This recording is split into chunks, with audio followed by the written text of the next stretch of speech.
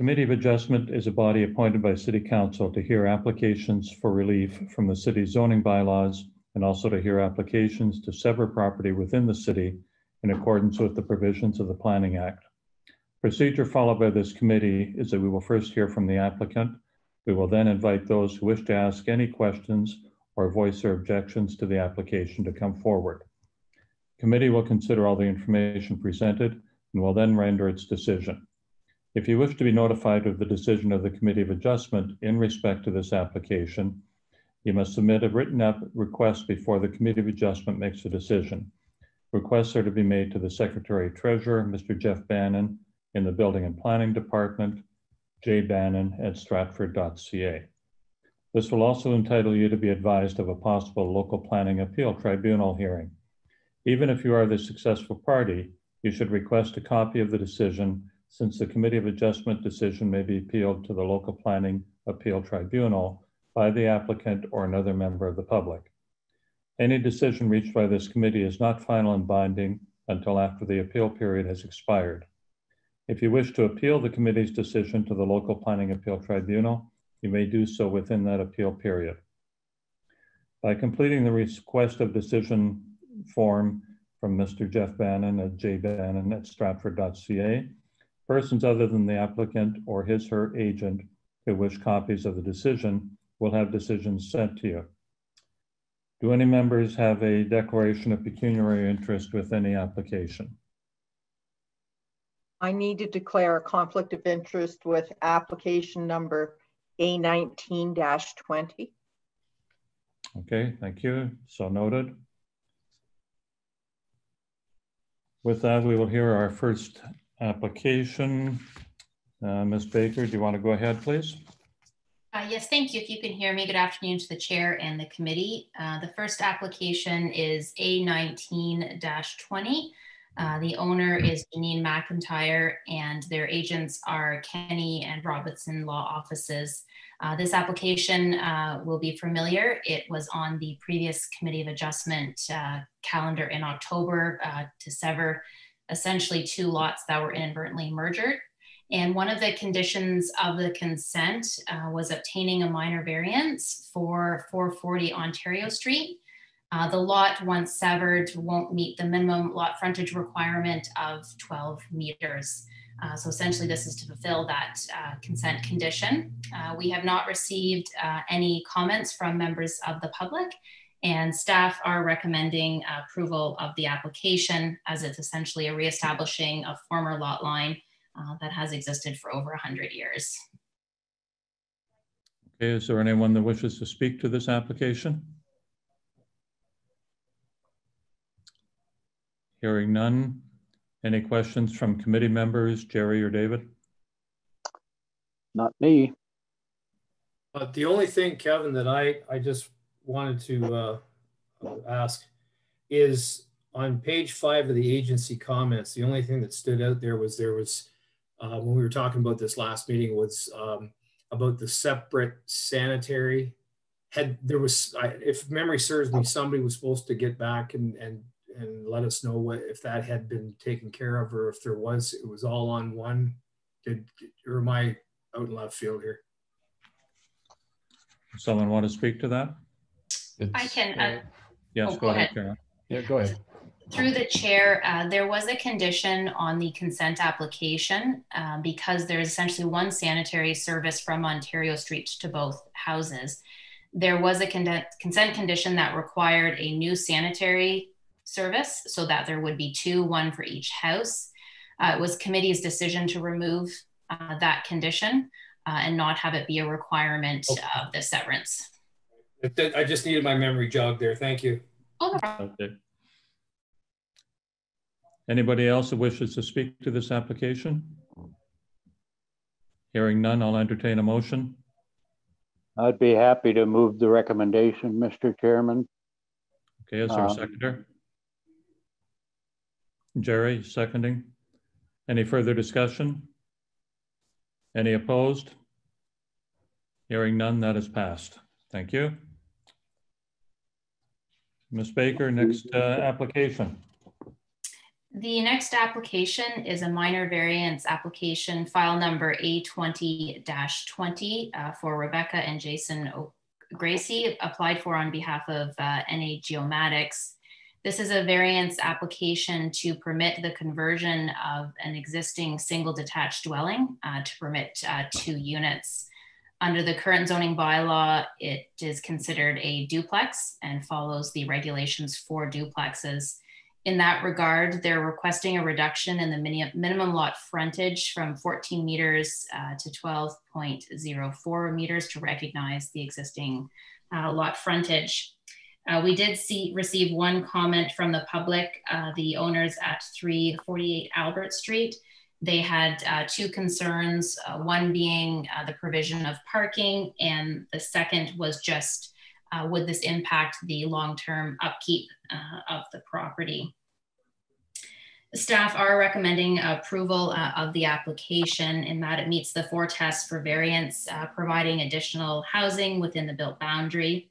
And it is noted under the draft zoning bylaw that's not yet approved, the conversion of a single detached dwelling into a duplex would be permitted in terms of frontage and property size. One item to note that was identified in the staff report, it was discovered through the review of the application that an additional variance is required for one of the 2 parking spaces, being the existing parking space on the western property line is currently 2.9 meters. The zoning bylaw requires where a parking space abuts a property line, it shall have a minimum width of 3.0 meters.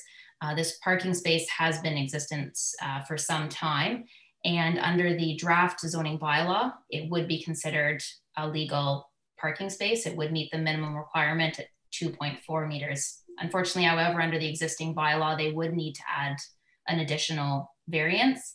And while it is considered minor in nature, it's the recommendation of the City Planning Department that notice will be required to be given to adjacent property owners to add this additional variance. And this has been communicated with the applicant's agent. Okay, is there someone to speak to this application? Good afternoon. It's David Wraithby. Can you hear me? Yes, go right ahead. Thank you. Thank you very much. Yes, we spoke regarding this application, the parking that sort of dropped late in the game to us here. There are currently 2 existing parking spaces on the property. They've been in use for a long time. There's really no issues there. The existing width at the front, 2.9 meters, is just inches short of the 3 meters that's required. So I would hope that this could move forward in that regard because it is very minor, very technical in nature. I respect the comments of the public. From what I understand, in this situation, there is nothing going to be done to the exterior other than clean up and making it nicer on the outside. The 2 parking spots that are in use now will continue to be in use. And realistically, there's going to be nothing changing on the exterior of the property. The use is a change on the internal side, and it's going from the single family residential to a converted dwelling with the extra unit attached. So it's relatively straightforward in my mind, but I'd be happy to entertain questions if anybody has them. Okay, members of the committee, questions? Yes, I have a couple. Mm-hmm. So would I be correct in thinking that we couldn't include the park? There you go ahead. We couldn't include the parking in the decision or in the application before us because there's a notice requirement that must be done first. Is that what I understood? Through the chair, that is correct. The variance required for the parking space being 2.9 meters versus 3 was not included in the application. And so notice would be required given that we have had one letter of I wouldn't say objection, but there was some concerns brought forward from a neighboring property owner. Okay. So then that second variance will entail extra cost for an application, won't it? Through the chair, yes, there is a recirculation in order to cover the cost of notice. If tonight's decision was delayed to incorporate that overlooked parking variance, so the two were blended into one application, would that save the applicant money? Or is it too late in the process to entertain that? Through the chair, it's not too late. But the deferral fee, which I believe is around $600, would be the same fee regardless, because they'd essentially either be amending the existing application to add that new variance, or requiring the fee to essentially give notice again with the additional variance required. Oh, I'm trying, folks, but we're not gonna be able to help you on this one. Sorry. Okay, that ends my questions. It's a good idea. Any other questions from committee members? Was that just an oversight, or is that just, it was like just figured upon after the fact of the initial application? Go ahead. Sorry, go ahead. I was going to say, through the chair, it was not included in the original application. And we had some follow-up discussions with the applicant to essentially ensure that all the regulations were picked up. This one wasn't included in the submission, and with the notice coming so fast after submission, we didn't have time to add it into the notice. Okay, thank you. I have a question. You referred to the fact that once the new zoning bylaw comes in, then this will actually meet the criteria in that new bylaw? That is correct. Under the new draft bylaw, there's proposed regulations for a converted dwelling. So under the new bylaw, this would in fact be considered a converted dwelling as opposed to a duplex. And it does require a minimum parking space width of 2.4 meters for singles, semis, and converted dwellings. And where does that revised zoning bylaw stand in terms of process? Great question. It's currently in draft form, and I believe the intent is to bring it back to Planning and Heritage Committee early in the new year, hopefully January, so that planning staff can receive direction to bring it forward for adoption. Okay, so it's not like it's going to happen in the next couple of weeks. That would give them the opportunity to go under that bylaw for the parking. Unfortunately, still a few months. Tried. Under that bylaw, I believe we wouldn't even be here at all. Yeah. So that is correct. Yeah. Mr. Chairman. Yes, go ahead, David. What would happen if we were to defer this decision for 3 months, or would they go ahead then? Through the chair, I might suggest a deferral to the December meeting, which would only be 1 month that they would have to wait. That'll give sufficient time to add this extra variance. They've already paid the application fee, the original application fee. So in terms of their timing, I mean, I'd leave it to the applicant, but maybe best to defer to the December meeting. But if we deferred it until the new bylaw come into effect, they wouldn't have to bother with it. But I Correct. suspect, Dave, that they want to get up and running and renting this property out before then. But can they not? They can't do that. They can't go ahead and do that. We're actually okay to delay for the winter insofar as going forward. So just because it's hard to do the construction in the winter and stuff, so even internally. Through the chair, my only caution would be that the new zoning bylaw may get approved in a few months, but in the case where there could be an appeal, I wouldn't want them waiting for an unknown time frame. Okay. Is there anyone else that wishes to speak to this application? Hearing none, I would entertain a motion. Yes, Jerry. Oh, Okay, and reason?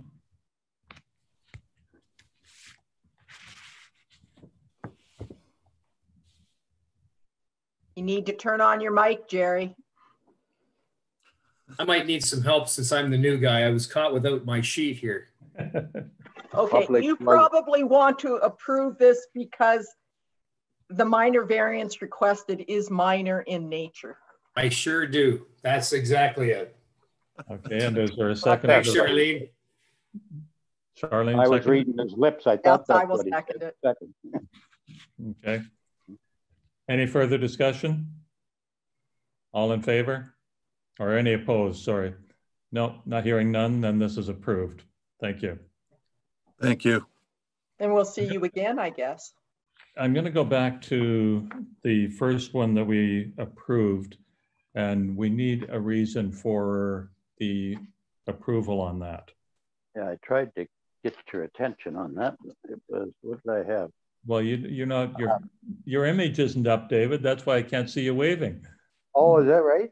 Yeah. Yeah. Oh, I guess I forgot to click something. I don't know. Ah. Okay. Well, there was no public input and it's desirable. Okay. Seconder agree with that? Yep. Okay. I'll just, anybody opposed? So that is approved for the reasons there. Okay, next application. I believe Mr. Bannon is up. Yes, the next application is B09-20. Location is at 1114 Alone Avenue. Purpose of the application is to sever the lands at that address to sever a residence surplus to a farm operation on Alone Avenue.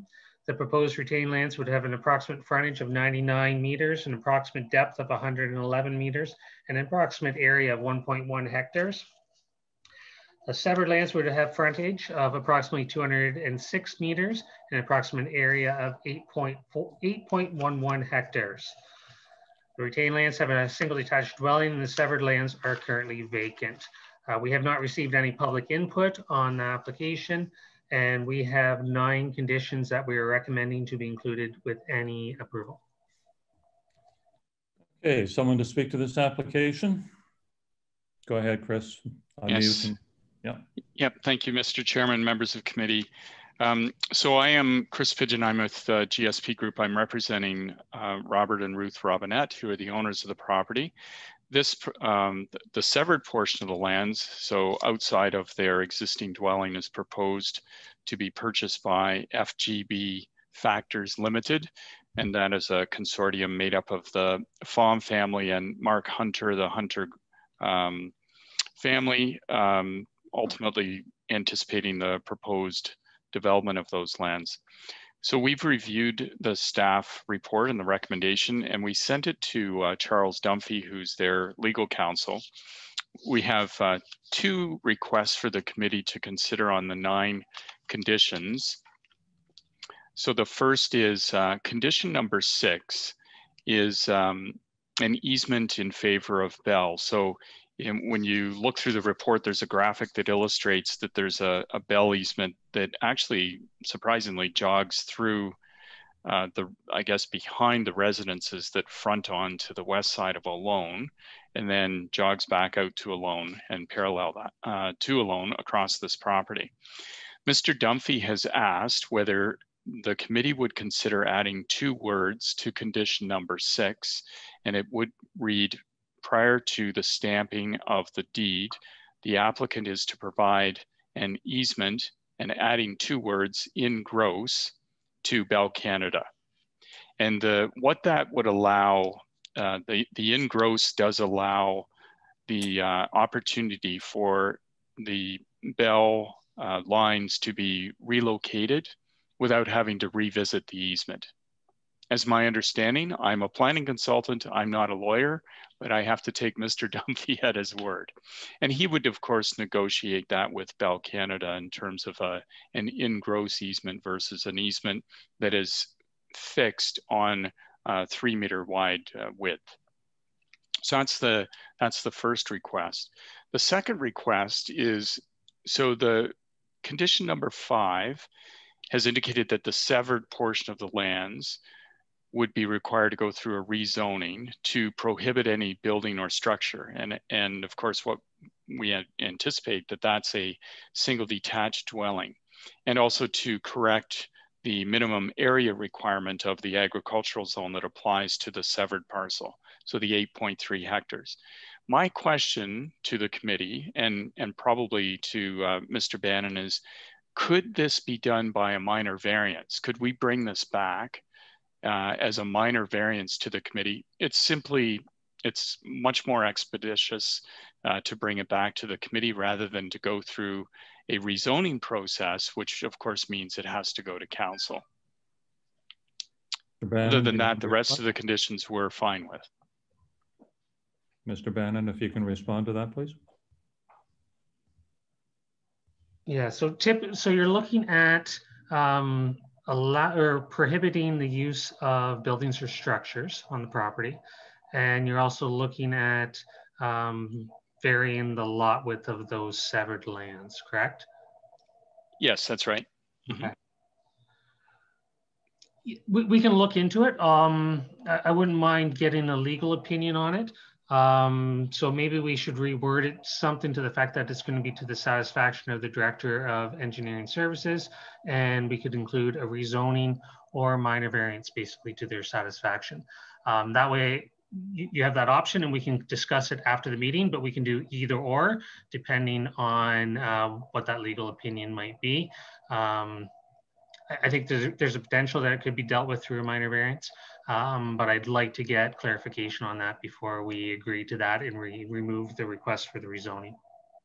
Okay, terrific. That would be very, we appreciate that very much. Okay, is there anyone else that wishes to speak to this application? Okay, questions from committee members? Seeing none, I would entertain a motion.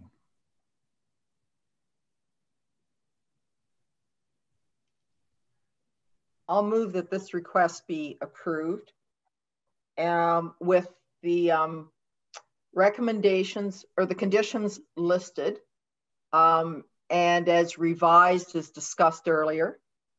Public input, no public input was received, and it allows for the creation of a new lot. Okay, second. Mr. Chairman. Okay, David, second. Any further discussion? Anyone opposed? All in favor, so that is passed. Thank you, Chris. Thank you, committee. Appreciate it. Anything further, Mr. Bannon? No, I don't have anything further. Okay. Thank you all. Meeting is adjourned.